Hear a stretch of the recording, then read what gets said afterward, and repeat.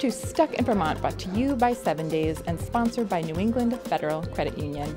My name's Ava Solberger. Today we are here in Winooski at the Heritage Winooski Mill Museum, and it's Fiber Fair Friday.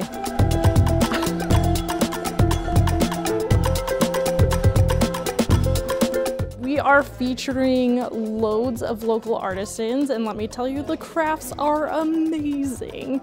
You want to go around and touch and feel and wear and get ideas from people. It's my tribe, right? Like, it's my way to connect with people who have a similar interest and this passion that we all have. My mom loves to knit too, so I figured this would be a good place to pick up some Christmas presents for her. Ooh, like, I need a new hat. Bringing some local fiber artists into the museum exhibit space, which brings together the story of the mill, which is a textile mill that was built here in Winooski in 1912, with some of what's going on in the community here today, which is the mission of the museum. It's really neat to be here in this building with my hand-spun yarn in 2019. The Winooski River is right out the window right there. It is what powered and made possible a textile industry here in the 19th and 20th century. These mills made Winooski what it was, and I think when we're starting to do more buy locally and think small instead of globally, there could be lots of cool things that could happen in these old spaces. And wool is part of our farm.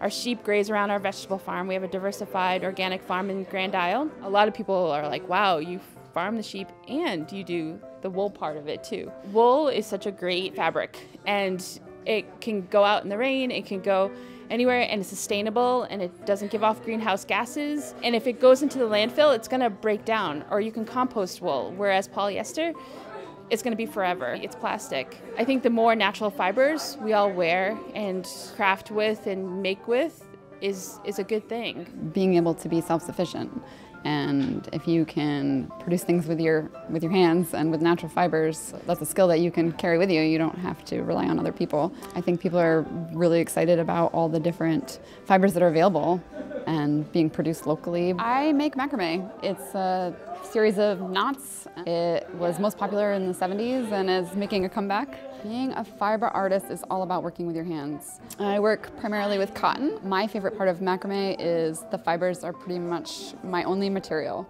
I can do it pretty much anywhere. I like the simplicity of the materials. I am the New Yorker. I'm a fiber artist. I dye and spin yarn. It feels like this is something that I have to do. It's like in my genes. We don't manufacture a lot of stuff locally here now, but we do still have a connection to textile manufacturing here. So we have the amazing Darn Tough sock mill, we have Vermont Teddy Bear, we have all of these amazing folks here today, and so there is this sort of heritage. And the other thing about the mills here is that they brought in workers from all over the world. And that is true of the population in Winooski today, too. There's a through line for this town in that history of immigration. I'm just blown away by how young all the children were that worked in the mill here. I see girls that are my daughter's age, my daughter Sadie, who's 11. Many of the photos that are here at the Mill Museum feature children that worked here. Lewis Hine took pictures of them in the early 1900s. We still have child labor issues going on today.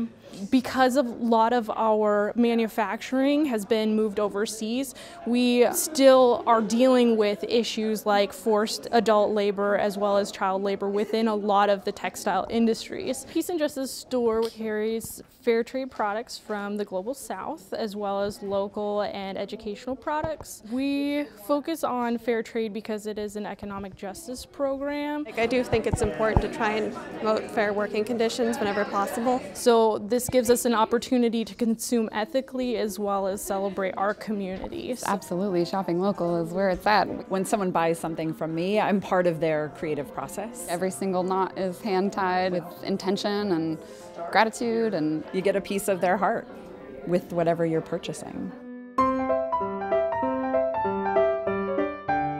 This season, shop local, and we will get stuck in Vermont with you again real soon. Follow us on Facebook, YouTube, Twitter, Instagram. Sign up for our weekly email alerts. Now I got to do some shopping, but not really because my meter just ran out. I love this floor. Right, and I think about the scarring, what made that scar on the floor. I was looking at these pictures, and one of them, this one right here, has a little girl named Sadie on it, and my daughter's name's Sadie. And I was just like, whoa, like, were we supposed to be here today? Or